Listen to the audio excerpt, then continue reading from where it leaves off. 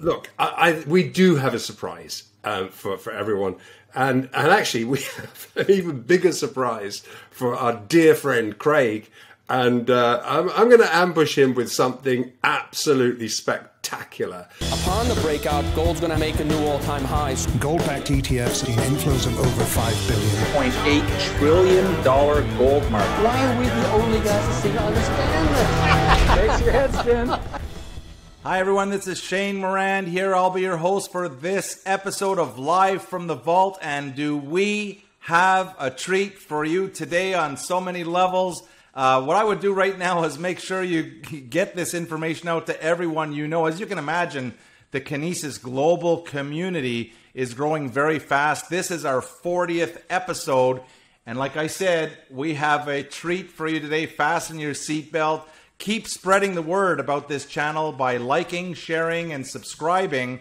Click on that bell notification if you'd like to be notified as these episodes go live. And we've had such a ride. Now, why is it that we're growing so fast? I think it's because, and I think you know it's because, that this is the place that you can get information that you just can't get anywhere else. We're exposing the underbelly of the precious metals market, bringing the light to the true price of gold and silver. And due to this, we know this is why we're growing so fast. And we thank you and our whole community. Like I said, we have a treat. Not only do we have an amazing special returning guest, Mr. Craig Hemke from the TFMetalsReport, but we have a surprise for you in store today. I won't delay because we've got lots to cover. But look, over to Andy Maguire at Talking Gold, but maybe we should change it to Talking Silver, Andy. In the last little while, we've been getting a lot of, actually, the majority of the questions have not been about gold. It's been about silver. So let's join Andy over to you, Talking Gold, and let's start off with silver because that's the topic that we've been hearing about for a long time now. Over to you, Andy. Great to be with you again, Shane. Always love to hear from you, my silver friend. Look, we do have a surprise for everyone. And actually, we have an even bigger surprise for our dear friend Craig. And I'm going to ambush him with something absolutely spectacular. And he's going to love it. You're going to love it. And anyway, this is a surprise to him as well. Now, look, yes, Shane, yes, indeed, there is been so many of the questions that we get. They are about silver. And so let's take a quick look before Craig comes on. And we're going to look at the silver market from a wholesale market perspective, which is one of the values we can add, and why even a small amount of physical silver taken out of the legacy market at the margin gets far more traction than most people realize. Now, look, obviously, we know gold is tight for size, and it's running at a healthy premium. I mean, that's a fact. Any wholesaler will tell you, you can get it, but there's a premium attached to it. And so, but the larger the size you need, the more the premium is. So really, then let's look at the much smaller silver market, which is exactly the same actors, but it's under stress for supply at, the key is, current prices. Now, although it's pretty clear as we record this episode, it's ahead of FOMC tonight, quad witching on Friday, it's patently clear that silver has been contained into each breach of the 28s, the $28 level.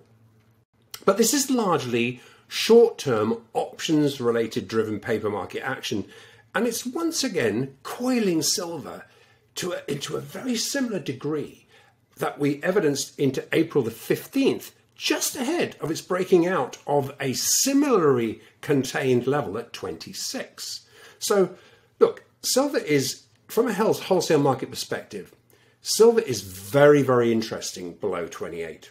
So I would like to spend just a little time looking at silver and what is really driving the physically underpinned higher stair steps, which I really do largely attribute to the Wall Street silver movement, actually.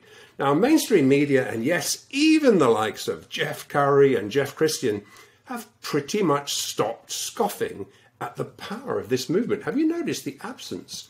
And that is the point. This is a movement, and it's severely impacting the at the margin paper to silver supply. And obviously we know that huge imbalance of paper to silver has been the actual mechanism to contain the silver price. Yeah, look, really, there are hundreds of tons of paper silver cleared each day in London. But let's look at how the massive leverage that has historically enabled these paper markets to be enable these positions to be netted out amongst the silver cartel, and it is a cartel, and how at the margin this is turned against them in the legacy market. So let's start by putting some facts to figures, and I think that's the key thing here that is missing. In a recent interview with Wall Street Silver, I drew attention to silver's 500 to 1 paper to physical leverage, and how every 2 ounces of real physical removed from the market, actually ultimately forces the unwind of one full 1,000 ounce wholesale silver bar. Try lifting one of those. And as many people know, that is a wholesale. That is how we measure the wholesale market. And it's the wholesale market that is actually the key focus here, because that is what's at the margin. Yes, we see we see silver rounds, big premiums, one thing or another. We see shortages, we see mints running out, but it's the wholesale silver market that is the key issue here. Now, the scale of the Wall Street Silver retail short squeeze efforts have been grossly underestimated, and the usual house price capping tactics of hunting margin paper market hot money long stops to keep the silver price contained. In other words, people who borrow money inside the casino, either COMEX, they borrow money from the house and then wonder why they've suddenly lost all their money. So this is how the game's being played. So they literally know what the pain level is, and they come after you and take it out. And it's increasingly, but this game is increasingly being offset by an army of unmargined physical buyers doing the exact opposite, buying the dip, not getting rinsed out by a dip. And the first thing to do is to justify this 500 to 1 leverage, which means there's 500 ounces of silver traded for every ounce left in the vault. And I'm going to talk, Craig's going to run through something interesting about gold and the 100 to 1 leverage in gold in a little while. But look, what this is an unprecedented, what this is given the unprecedented fresh wholesale physical demand is discernibly eating up annual mine supply, it's going to force wholesale silver capped inside the ETFs to rise in price. And we'll look at ETFs perhaps later with Craig and how these ETFs are actually used to contain the price of silver. Now, 500 to 1, though, is not a number that's been picked out of thin air. In fact, it's actually, this number's easy to discern. Now, the LPMCL is on record as currently clearing around 9,350 tons of unallocated silver credit on a net daily basis per day. Now, to put that into perspective, that's more than a third of annual mined silver transacted in a single day. But if we look at the LBMA's physical transactions recorded at the daily silver fixes, physical volumes are actually a fraction of that. Now, for example, the T+2 delivery volumes, i.e. you buy it at the fix and you demand delivery in 2 days, the T+2 delivery volumes usually average around 20 tons. And we just remember, we're talking about 9,300 tons of paper, 20 tons of physical being delivered on an average day, which equates to a paper-silver ratio of 450 to 1. So it's pretty close. Now, today's Wednesday, and actually we saw 24.8 tons offered at 27 $27.71. However, this 450 to 1 does not include all derivatives. So I think the 500 to 1 actually ratio looks conservative, but incidentally, this 500 paper to physical backing was actually touted by CPM's group Jeffrey Christian back in 2014 when he was challenged and he was defensively justifying the 100 to 1 gold statement he had made at the CFTC meeting in March 2010, which I think was a big mistake of him. Now, look, silver's joined at the hip to gold. So unless in the impossible scenario, insiders drive the gold-silver ratio to hundreds to one, i.e. takes hundreds of ounces of silver to buy an ounce of gold, that's not going to happen. These same actors are busy unwinding unallocated gold into Basel III requirements, and we have studied this in detail over the last year. They're going to have to do the same in silver. Now, at 500 to 1, every single 2 ounces, physically delivered out of the legacy market is the equivalent to the removal of 1,000-ounce wholesale bar. So anyone who doubts the effectiveness of the silver squeeze and bets against it is going to be seriously wrong-footed. Now, leverage, as we know, it works both ways. Borrowing silver credit at 450 to 1, and that's being generous, to short sell it into a well-bid T+2 spot delivery market is becoming far too risky. And the footprints prove it. Now, price suppression would require a coordinated effort. However, we see the bullion banks accumulating physical silver as increasingly in competition with each other, scrambling to source silver as far and wide as they can. And as an example, that we've previously reported on this months ago, that we ran into Standard Chartered in a refinery that we were dealing with in Russia.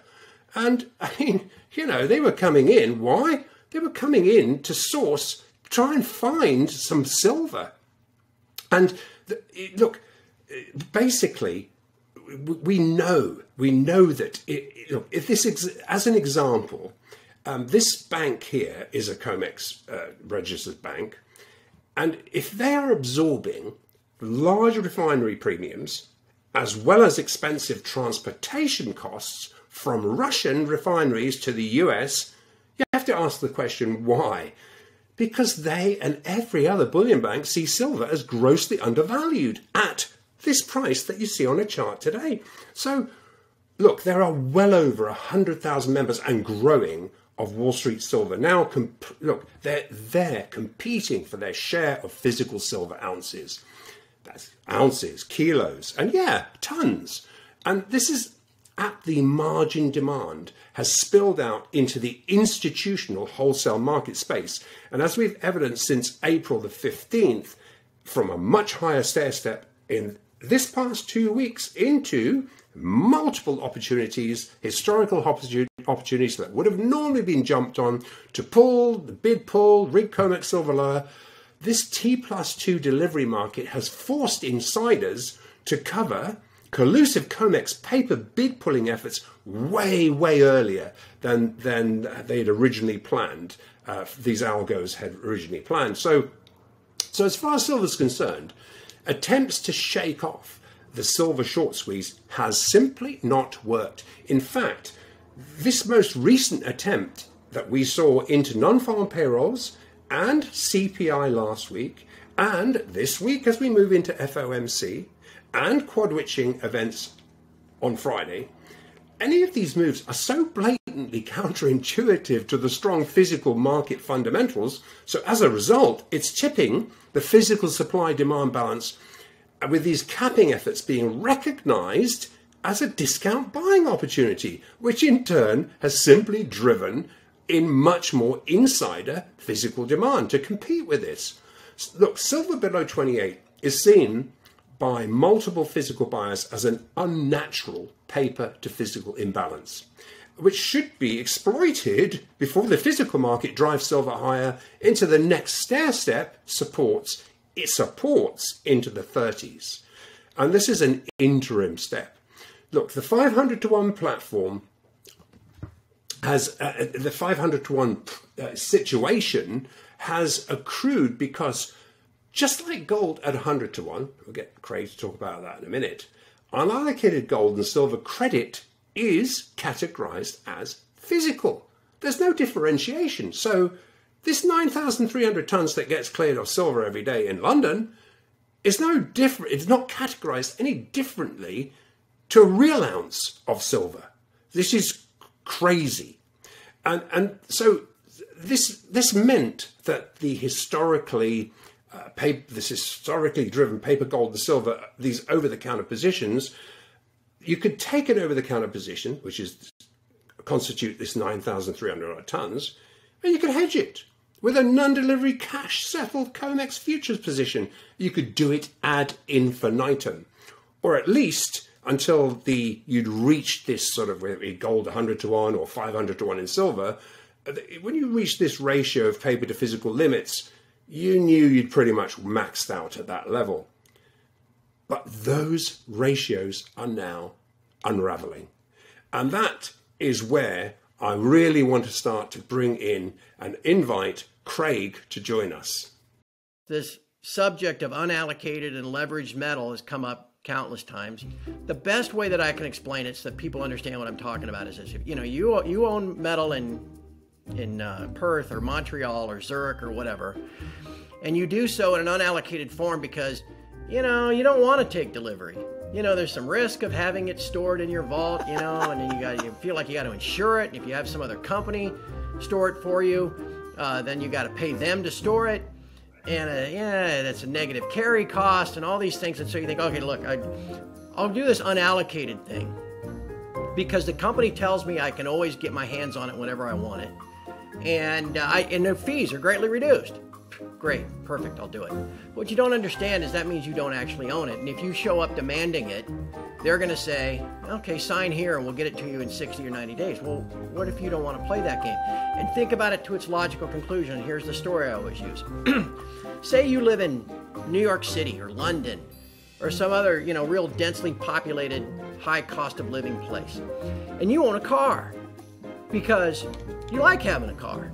There's times you want to get out of town, go out to the Hamptons, if you're a wealthy JP Morgan trader. Or maybe it's just your insurance policy because, in some Mad Max world like we had last year, you need to get the heck out of Dodge. But the problem is, if you ever try to insure a car, living in London, New York City, it's expensive as heck. Then you got to park it, right? That's a solid couple of $100 a month, at least, to park it. So you don't want the whole car. You just would rather have the right to have a car when you want it.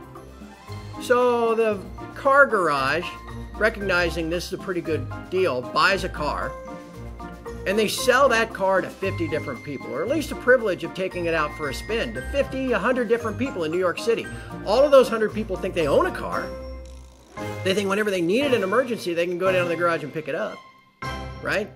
But they don't own a car. They all own the same car, and this is fine. As long as only one person in 100 shows up at a time, the garage just says, yeah, here's the car.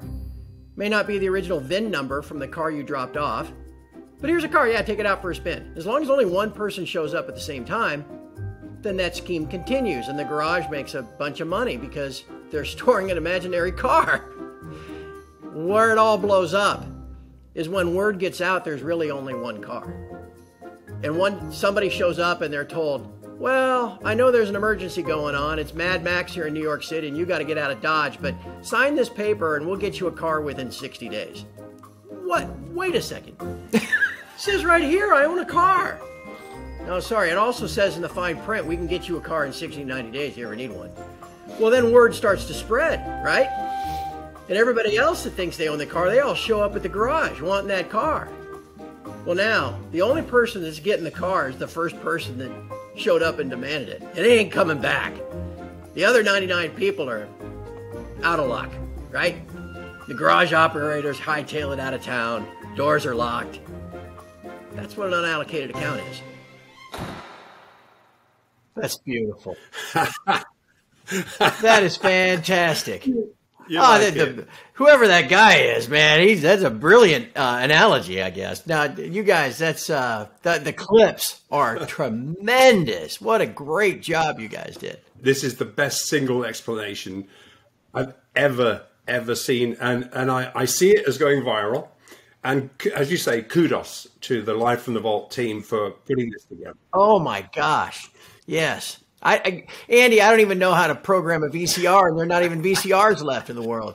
I could never have done anything like that. Hey, Craig, I think you've done a service to the whole world here because you've taken a very complicated topic of unallocated. We talk about it all the time, unallocated versus physical and so on, but this is just brilliant the way you've described it. Everyone, even if they've never bought a piece of silver, gold, even if they don't know what it is, they'll understand this for sure. So thank you so much. Shane, I appreciate that very much. That's just great fun. I mean, Andy, you and I know we've used that analogy. I don't even know how many times, and to see it produced like that, it was just great. You guys did great work. That thing ought to spread far and wide, I would hope. Well, in fact, as you say that, this is just the start, because I was talking to the director of a very soon to be released primetime Hollywood documentary about Wall Street corruption. And that it covers everything. Gold's just a part of that story. And so it's talking about illegal naked shorting. I mean, how companies and countries get put out of business by this illegal act. And this is going to be completed probably finished in the next week. I think they were just looking to try and interview Ron Paul to close it up, and then it's going to be released in a matter of weeks. Now, I assisted with the gold and silver section, and I sent this to him a couple of days ago, and it's so good an explanation.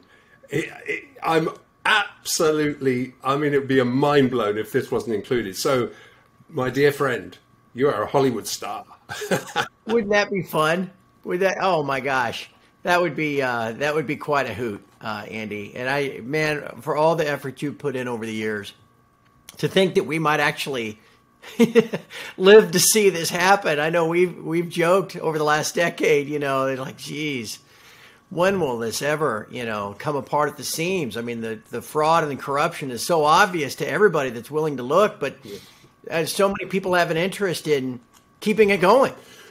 And so to finally get somewhere, I mean, I don't know if you've been following along some of the stuff Rob Kinesis has been doing at his site with a guy by the name of Dan, Dan Vigario.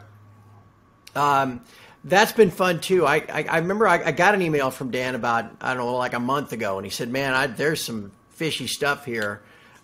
He goes, can you put me in touch? He wanted to get out to John Adams, and I said, sure. And I think John kind of sent him over to Rob, and then Rob has an auditor background, and Dan is a chartered accountant.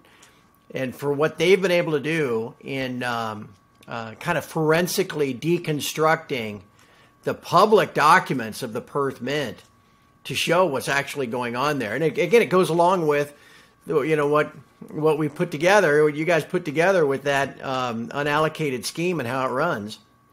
Look, the veil is getting pulled back, and it's been really fun to watch this year, and it leaves you really wondering where this might all be headed. I mean, you and I have talked about the NSFR stuff of Basel III coming, and it's an exciting time to be alive, my friend. And I think what you just referred to, I think what that instance of this forensic accounting and the Perth Mint, that wouldn't have even come to light had it not been for the immense amount of work that, for example, this Wall Street silver movement has started a squeeze that is creating situations like this, which they never envisaged. And to be caught with your pants down by a forensic accountant this is Perth Mint is insured by the Western Australian government. I mean, good God, there must be a hell of a lot of questions going around here. And but I also wondered, because you've done a lot of work, and I think one of the things I was going to ask you about as well, as part of this Wall Street silver movement, to squeeze the silver market and to draw attention to the anniversary of the notorious May the 1st, COMEX-driven $6, 30 grand a contract price rigging rents. Last month, you joined forces with Wall Street Silver and a lot of friends, and you were calling, if I remember, it was 100,000 silver stackers, all buy 100 ounces. Okay, well, we know not everyone could afford to buy that much, but aggregated together, tens of thousands of Wall Street members, Reddit members, all these people, all this movement, all concatenating at the same time to secure physical delivery, to make a statement on May the 1st anniversary. It caught the attention of several fund managers that I personally know to jump in on this momentum. And as we know, obviously you said May the 1st, but of course the Monday was May the 3rd, which was the Monday anniversary. And if you remember, silver opened up at 25,990 on that day. And I honestly, Craig, I don't think it was a coincidence that into the 15th of May, a few days later, silver rose $3, topping out at 28.9 temporarily. But despite the foot stamping efforts, which would normally, we know what would have happened. We'd have seen a huge rinse. What support came in at 27. Now, the reason I draw attention to this is it shows how tight at the margin silver is and how little real physical demand exiting the smoke and mirrors world of the LBMA silver market that clears well over 9,000 tons of silver a day. At the margin, it makes a difference. So what's your thoughts on where we are with this, mate? Well, we got to keep pedal to the metal. The Wall Street silver crowd is now over 100,000 people in that Reddit forum, I guess, that have subscribed to it. And we really do have to keep going. We have a number of things kind of working in our favor that are kind of, I guess, coincident. One of them is this thing with the U.S. Mint. You know, they are, for the first time in whatever it is, 12 years, something like that, they've redesigned the American Silver Eagle. And in doing so, they stopped production of them. And so that has driven premiums on American Eagles through the roof. I mean, I've seen them as high as $10 and $12 because there just aren't any. And then here's the thing. Once they start rolling those out next month, you've got not only a catch-up of demand of people that, you know, that's probably the most popular silver coin in the world. You've got collectors, you know, people that want the first series, you know, the beautiful, the uncirculated ones, you know, and all that kind of stuff. And so there's not going to be an abundance of demand for Eagles. And I heard this directly from Ken Lewis at APMEX, which is the largest online bullion dealer. He said, we're not going to have an abundance of supply of Eagles until sometime next year. Wow. So that premium on Eagles is going to, and then, you know, that's going to stay high. And so that's going to drive demand for Britannias and Maple Leafs, you know, and everything else from around the world. And that premium is going to stay almost, you know, astronomically high. And at some point, price is going to have to rise. The paper price is going to have to rise to somewhere near that level because it's a bifurcated market. And if you bifurcate the paper and the physical price, it makes the whole thing, you know, to any objective observer appear to be, you know, a scam somehow. What's going on here? How come the price on Bloomberg's 27, but I can't buy it for less than 37 or 39? So what's the real price? And the banks, as you mentioned, are fighting really hard. My God, Andy, if you looked at that daily chart over the last month, I mean, it is the tightest little $1 range between 27.50 and 28.50. Yes. They're doing everything they can to keep it in line. The key levels I've been watching, we've just barely started to cross 28 on a weekly basis. That's the first time. We didn't even do that last summer. We're getting there. And 28.50 on a daily basis will be critical. And why do I say that? Because that kind of opens the door to 30. And once we start trading silver with a 3 on it, even this COMEX pretend plastic banana silver, that's going to get a lot of attention. And I'll draw you back to a year ago at this time, Andy, because I know, you know, we talk all the time. We watch all this stuff. Exactly a year ago, in June of last year, gold had bottomed below about 1671 after the June jobs report. And then it began moving higher. It had been in a range between 1680 and 1780 for about 100 days. Began to move higher, moved out above 1780 in late June, and then started rallying into July as well, into the 1800s. And the whole time, silver was doing nothing. And I know it was driving you crazy, it was driving me crazy, driving people at TF Metals Report crazy, because we're like, what is the deal here? Gold's rallying, all this money printing, and silver is stuck between 17.5 and 19 and going nowhere. And then finally, by about the middle of July, all of a sudden silver got above 19, and the day it started trading with a 2 in front of it, oh man, it went from 20 to 29, 30 in like 17 days. I mean, that's just kind of how it works. So we'll watch silver pretty diligently here over in the weeks ahead, because once it, they're working really hard to keep it from attaining that 3. But man, once that 3 is on there, it's going to go up pretty fast, and that's going to ripple through everything and have a big impact. Yeah, in fact, and really talking to a lot of liquidity providers and that we talk to every day, and some of the big desks. And in fact, you're right. The minute that 30 handle that'll become support, then really, if you go back and look at 2012, there's a gap close to 35,250 or whatever it is, 35,2 something, and that's a gap close, and that gaps always get closed, and that will be. And once we start to get, as you say, once you get into the mid 30s, then really we start to see sideline money, as you say. Look. When you cap. Yeah. What are you doing is you're trying to remove the interest. You're trying to, say, look, we've got no momentum here. There's loads of silver around. We'll talk about that in a minute. Yeah, lots of silver. Yeah. We miscounted it, by the way. But yeah, as we know. But really, it's about momentum. Unfortunately, that's the way it is. Yeah.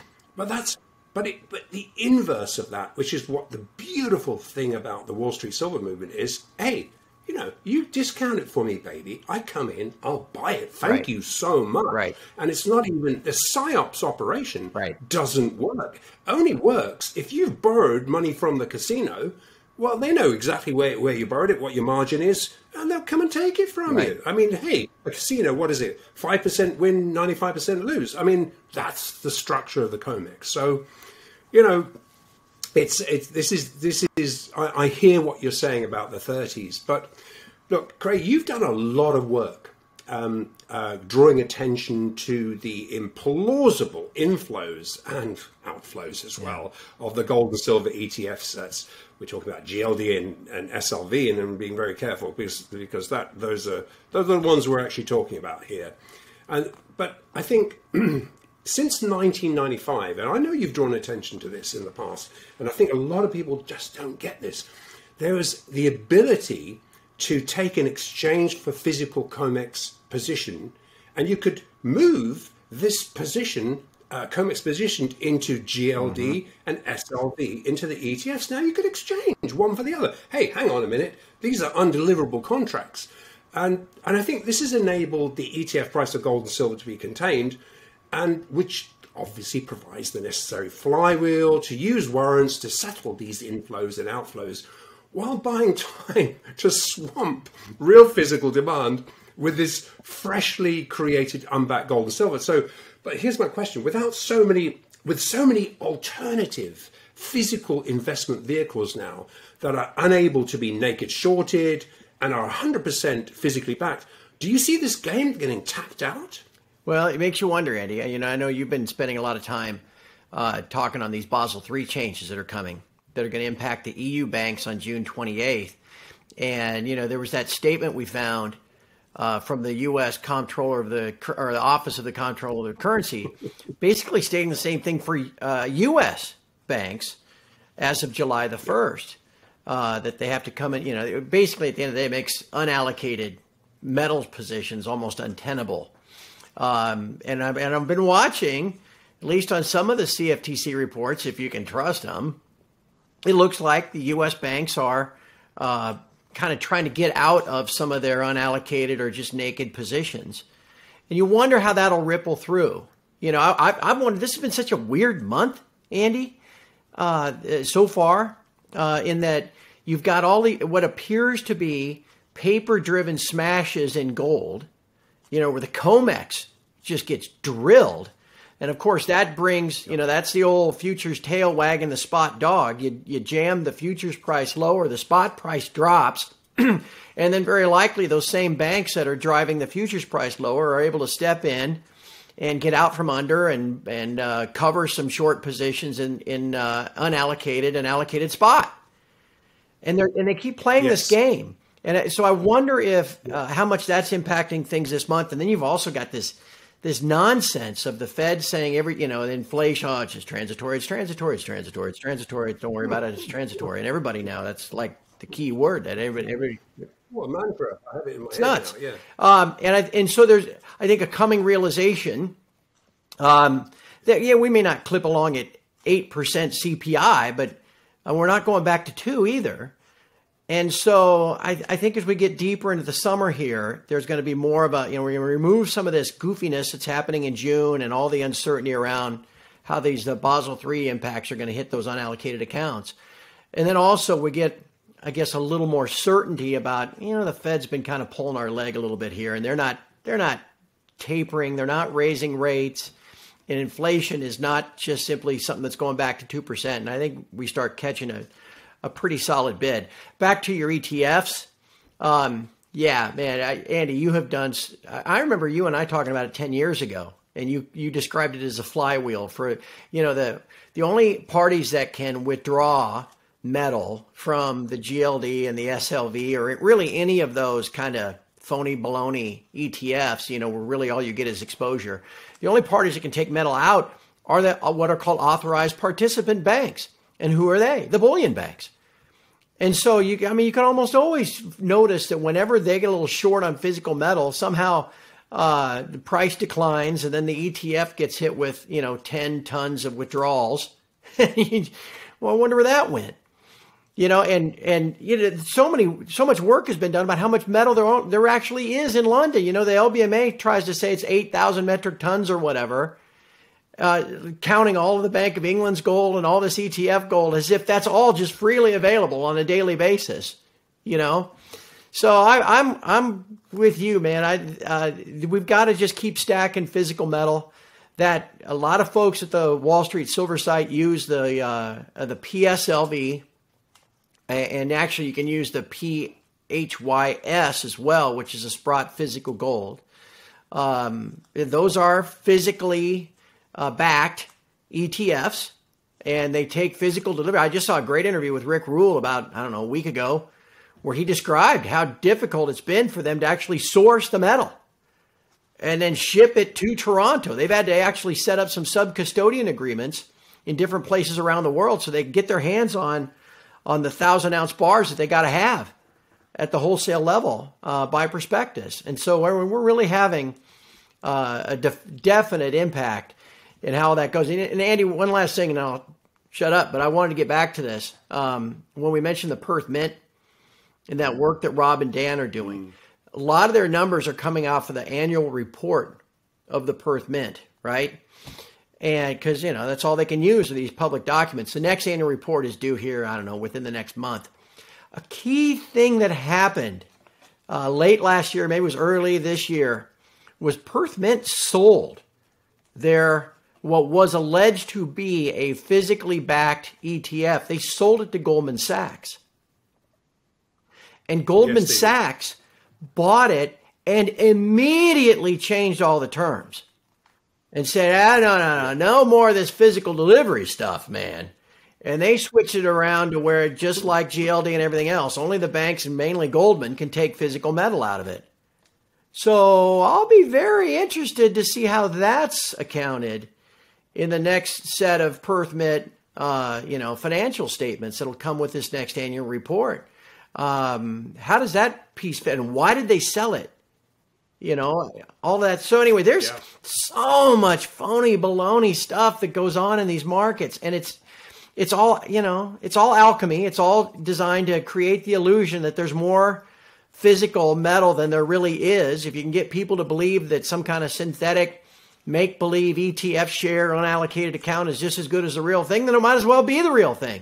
And that's one of the things that I think is so good about this, is that obviously from a institutional perspective, from a wholesale market perspective, look, we're getting this. It drew the attention. This has drawn the attention to the likes of Perth Mint, but also we're talking about the ETFs. We're talking about SLV. We're talking about GLD. It's drawn attention to the fact, and this is where we now see fund managers saying, well, hey, what are the alternatives? And obviously, you've named a couple. We've got, obviously, in Switzerland, there's a lot of physically backed ETFs as well. We're getting a lot of volume through our Kinesis product, which is physical metal. So basically, there are alternatives. And I think this is where that flywheel that we talked about is getting depleted. And, this ability to swap stuff around between the COMEX and these ETFs was the key mechanism. And it's absolutely being disconnected. And I think what amazes me, though, Craig, is it's at the margin. It takes so little physical because of this massive leverage working two ways. You start taking 2 ounces of 500 to 1 silver out, you've just taken a wholesale bar out of the system. And it's like, that's what this whole thing is built on. Yes, we talk about premiums on silver ounce, and it's a good thing because there are a lot of business people around there who go, well, you know what? Maybe I was never interested in gold and silver before, but hold on a minute. What about this arbitrage opportunity? Maybe I should go and smelt some 1,000-ounce bars and create some rounds. And it's like, it won't be a silver eagle, but it could be something else. And it's going to be... So really what you're doing is in reverse, forcing more and more and more institutional money into take this, competing. You talked about Sprott having trouble getting 1,000-ounce bars to the degree you want them. We have to source all over the world to get allocated, to get some allocations to fill all these wonderful silver. But there will come a point, and this is what really annoys me, is that when you get a statement, and I think we've got this statement, it's from the SLV. It's possible that authorized participants may be unable to acquire sufficient silver that is in acceptable delivery for the trust for the issuance of new baskets due to a limited then available supply, blah, blah, blah. You know where that's going from. Well, hold on a minute. What's the first question that runs into your mind? If an authorized participant has orders coming in, why the hell don't they go to market and buy it? Right. A simple question. Right. I mean, it's supply demand. You got 3,000 tons coming in for delivery. You have to go out and buy 3,000 tons of silver. Endo. There's no discussion. So, in other words, what do you think they're doing here? It has to be a naked short. What do you think? Again, that's how it all works. And where it can really have an impact is, this market works off of flow. It doesn't work off of stock. And these banks have to flow metal around the planet to somehow settle it out at this phony baloney price that they discover through the trading of the derivatives.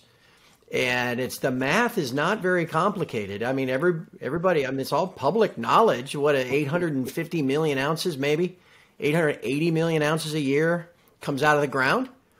Most of it from, Mexico, Peru, and other couple of countries, but it's a pretty consistent number. Well, here's the problem. The global, especially for green tech, demand is pretty stable, if not growing, from 550 million to 600 million ounces a year. So that leaves, let's call it 300 million ounces for investment demand. Well, what happens when you chew all that up? You've got a supply deficit. So then you've got to find other sources because you can't run that for very long. And then you get these shills and apologists and people that have a vested interest because of their corporate sponsors and keeping the price down. And they come rolling out and they'll say, oh, no worries. There's actually 5 billion ounces of silver around on the planet because they're counting grandma's candlesticks and tea set as part of the available silver. Well, I can tell you at $28 an ounce, grandma's candlesticks are not available for sale. Okay. There's a price where maybe somebody's, going to roll out, and try to drop those off, but it ain't 28. And as you and I know, I mean, the curious thing about silver, and really, this is maybe not just a silver thing. This is across all markets here in the West. People don't want it when it's down. People only want stuff that goes up. Look at the stock market. I mean, it's driven by 10 stocks. Nobody wants all the other ones. They just want the momentum plays, the ones that are going up. So when silver, is down and languishing, nobody wants it. But when it starts to rally, oh crap, all of a sudden, it's demand for everywhere. And this gets back to why the banks have worked so hard, particularly just in the last month, to keep it in check. Because again, once that price starts printing with a 3 in front, man, that's going to get everybody's attention. And then it's going to go up 33 and to that gap you're talking about up there about 35 or 6. And again, on some basic fundamental factors that are being distorted and have been distorted for years by this ridiculous scheme, this paper derivative pricing scheme that the banks run. And it's been attacked, and I think that's the beauty of it. It's been done in such a good way, because you're just talking about it's because it's at the margin and because of the leverage. These fools have created a situation which is imploding on them. We're going to look in the rearview mirror at this, and people are going to say, you remember when people, there were people a long time ago that said, this Bitcoin thing, it's only $1, shouldn't I get some? Hey guys, look at silver at 27, 28 bucks. This rearview mirror stuff. Wait till it's 200. Wait till it's 100. Yeah. It doesn't matter. Yeah. The point is, or Andy, in a real present day example. All of those metals markets are basically run the same, especially when you get into this kind of precious, pseudo-precious, white metal kind of stuff.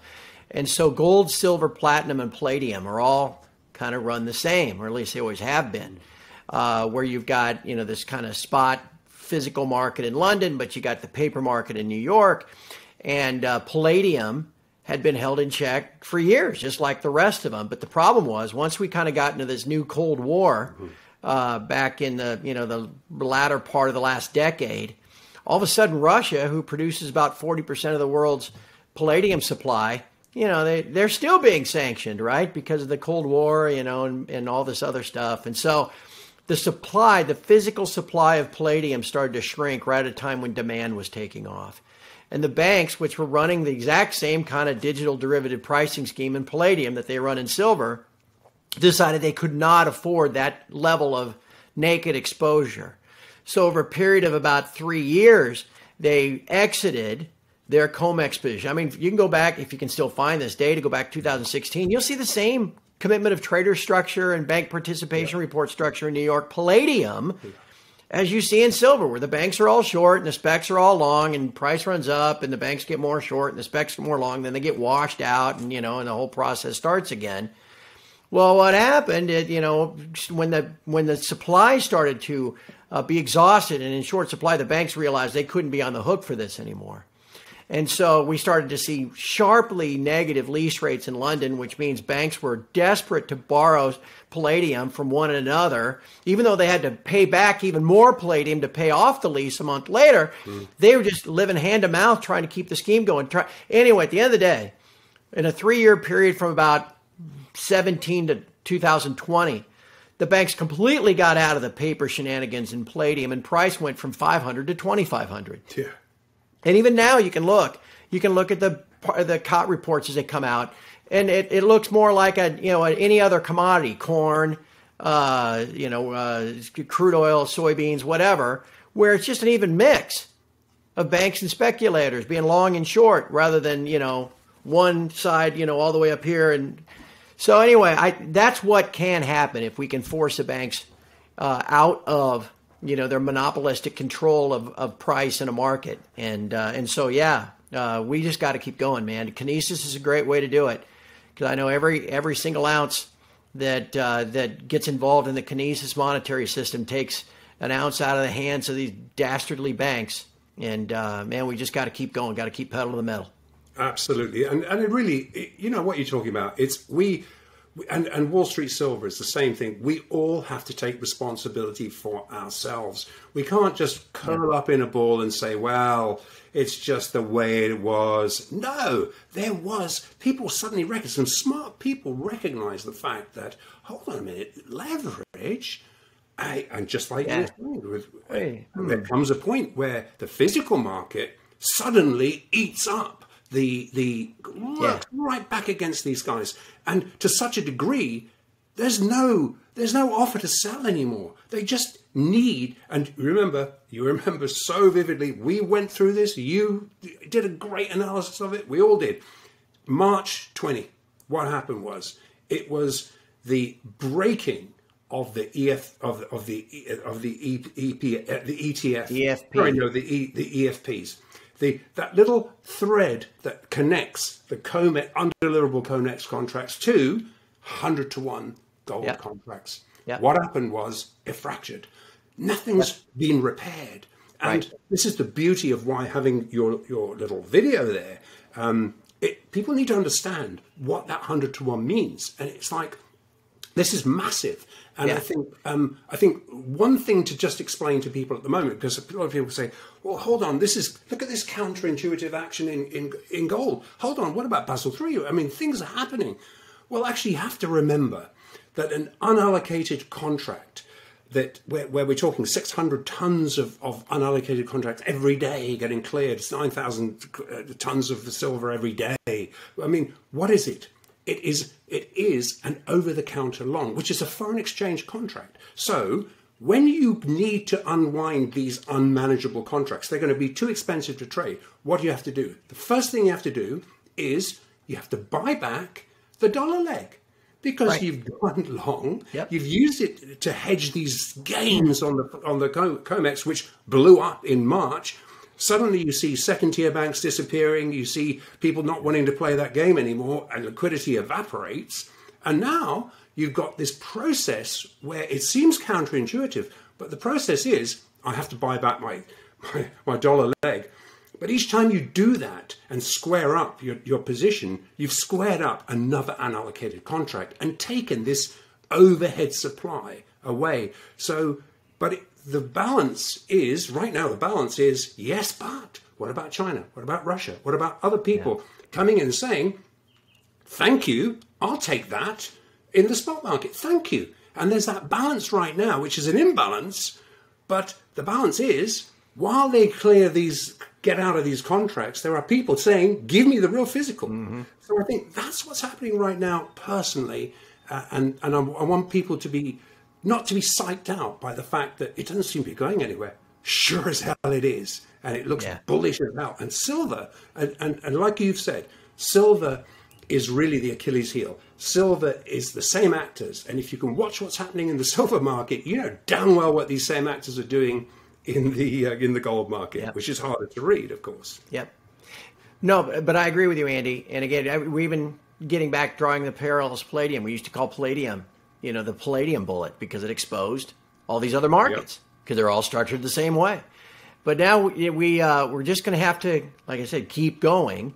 That EFP breakdown is still going. I mean, they used to do 10, 20,000, sometimes 30,000 of these exchanges for physical a day. I just added up, coincidentally, this morning. Year to date, the average isn't even 3,000.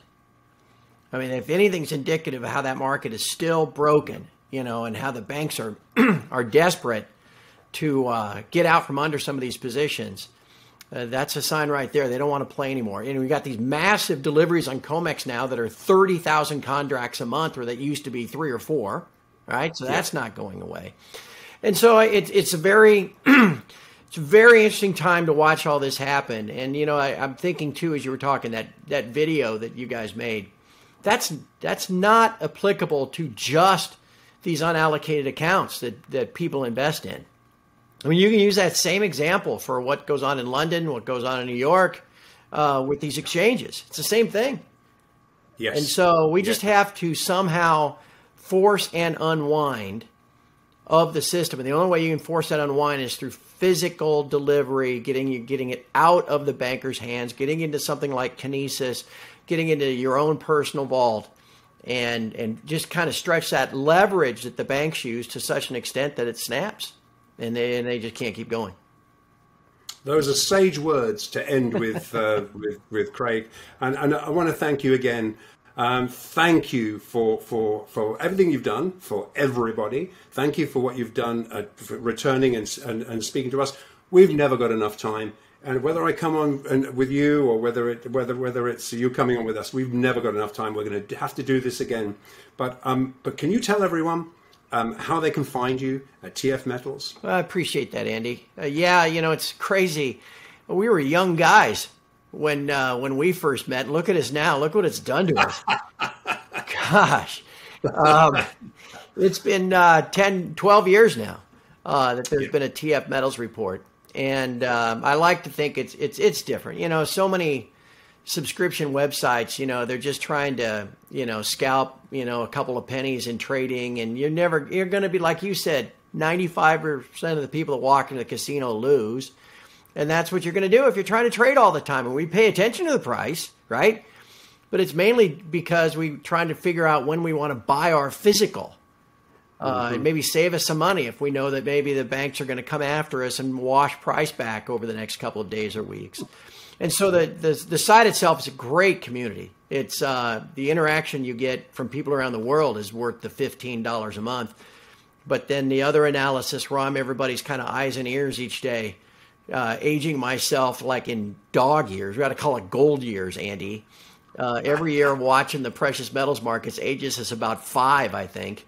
But I'm everybody's eyes and ears, and I give you a report every morning and a podcast every afternoon just to kind of keep you up to speed as to what's going on.